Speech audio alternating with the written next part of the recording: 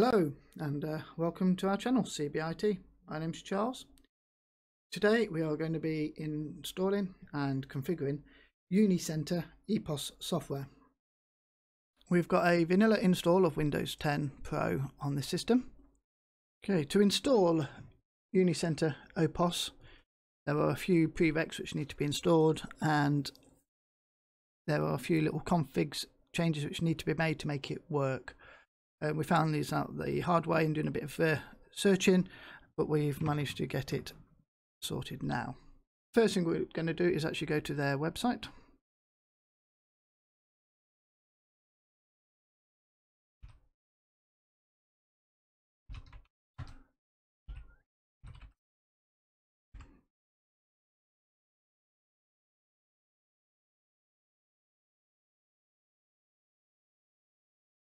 As you can see there, we need to make sure we've got Java installed, we need to get Mysql installed, and then you need to get the actual software installed.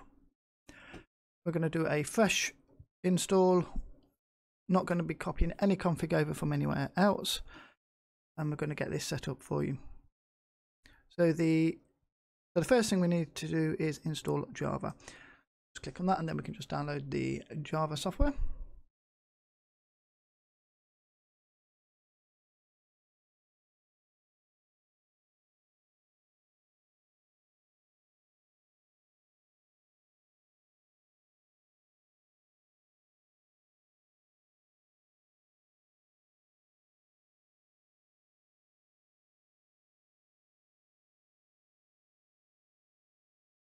Okay, we've got Java installed now.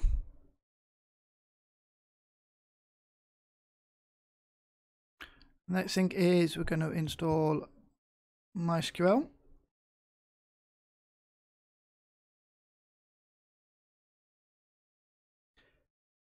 I'm just going to go down for the installer. I'm going to download that. You don't need to log in, you can just download it. That's downloaded. Get this installed.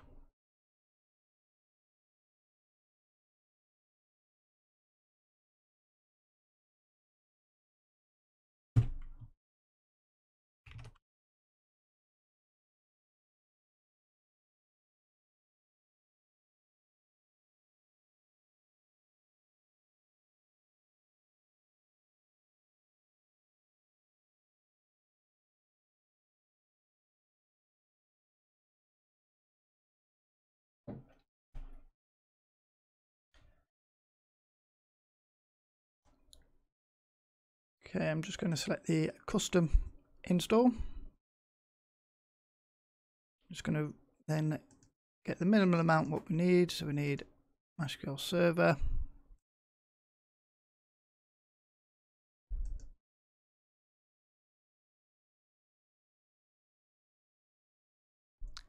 And workbench.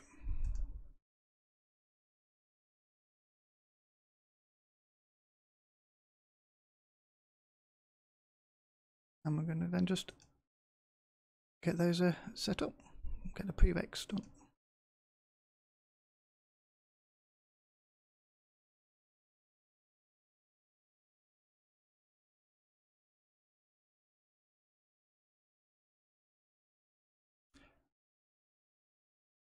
We can then click next and execute for it to install the actual programs.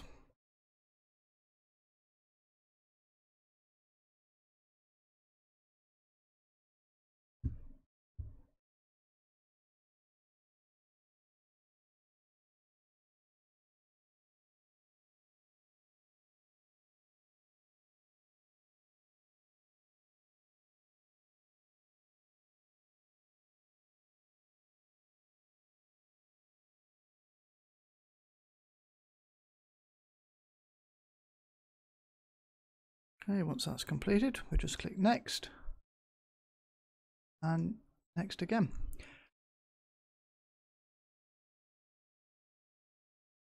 We're going to have this as a server computer, So there'll be a few applications running on this, which is the SQL and the actual software. It's all going to be in one. We're going to leave everything else as the default settings. I need to configure a root password.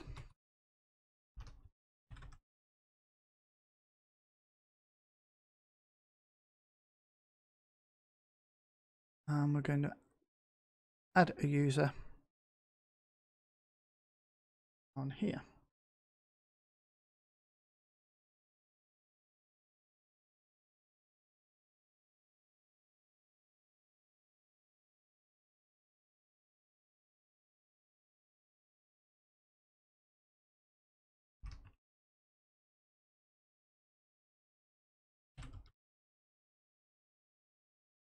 Make sure you do put a strong password in. It's only weak because this is only a demo. You can then rename the service. We'll use the unicenta. Everything else is left as default. We then execute to get the configuration completed.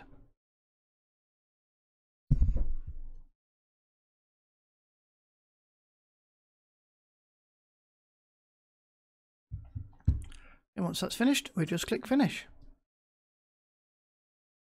and click next, and we can then just click finish.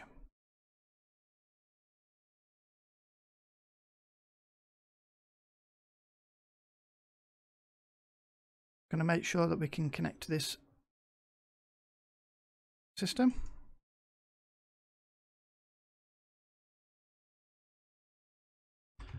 Call it opos.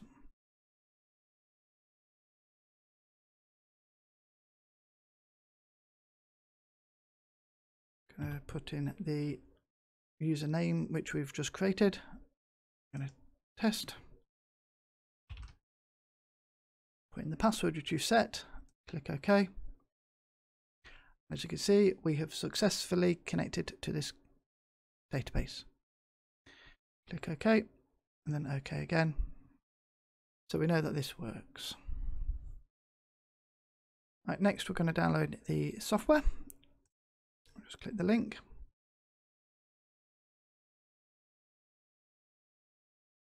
Okay, to download the actual software, you have to go to the main page and scroll down. Then we've got the community site. If we click on there, we can then download the community version. If you go to Files and Releases to Windows, and we just want the top option, select that, we'll then download.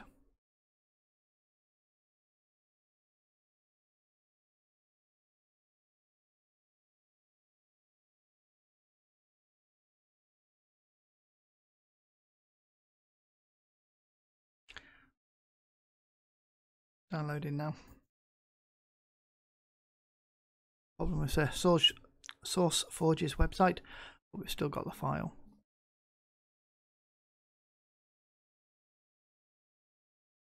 You just select it and get it installing.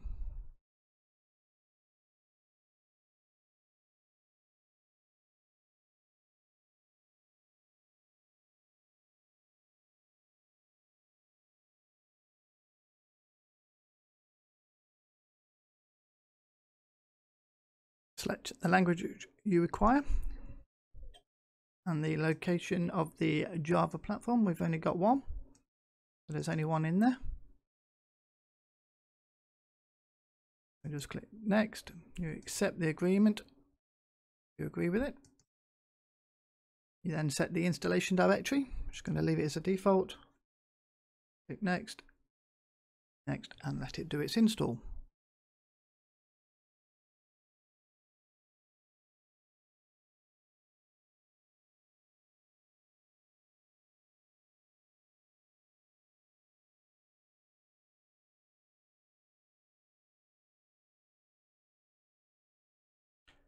You then get an option which comes up here for the installation additional guides.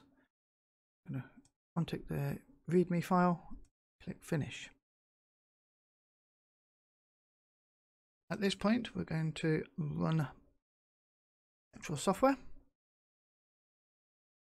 When it first runs, it will say there's no database and which we need to set it up. Just click OK, then OK again. It'll open the configuration page, and then at the right side at the top, we've got database setup.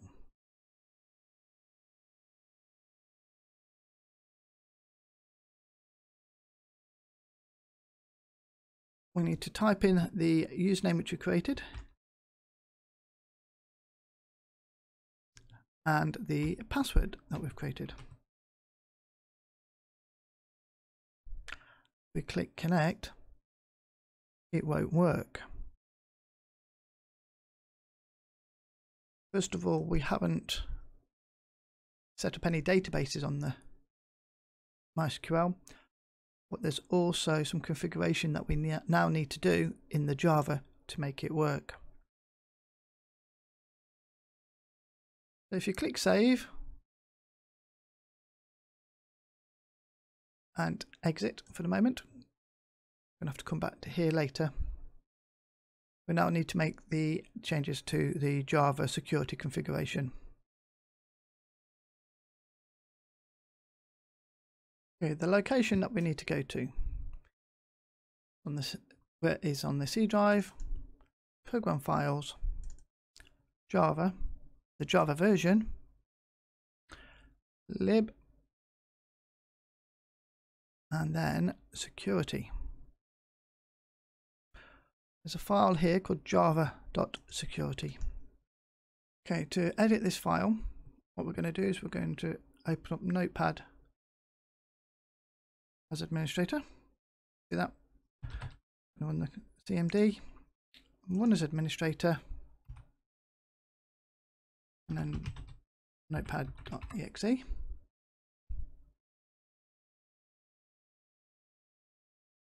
I'm going to browse to that file.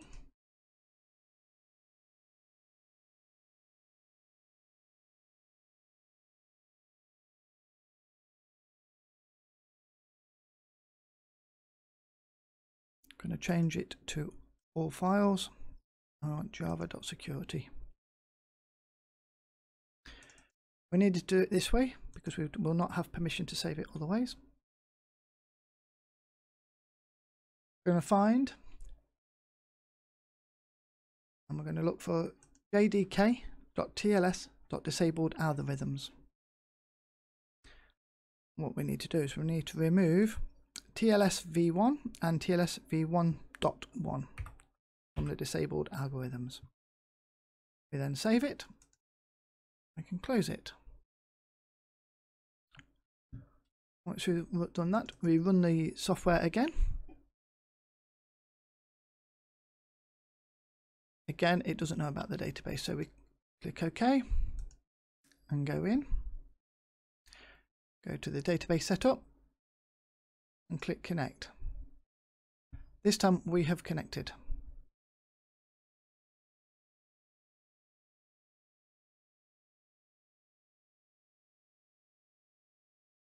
We do not have a database that we can connect to at the moment. So we need to create a new database. If you've already created a database, you can create the database. If not, we can click create database. We're going to create it. We're going to click OK. Save. We select the database which we want. Set it, and then we're going to click save.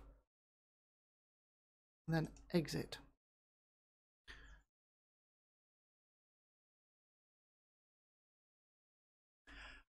We're now going to run the software again, and hopefully this time it will say it's found the database and we can do the initial configuration.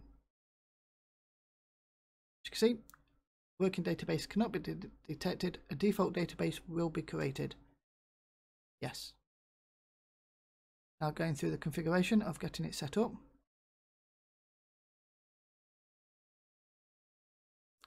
allow the firewall is turned on.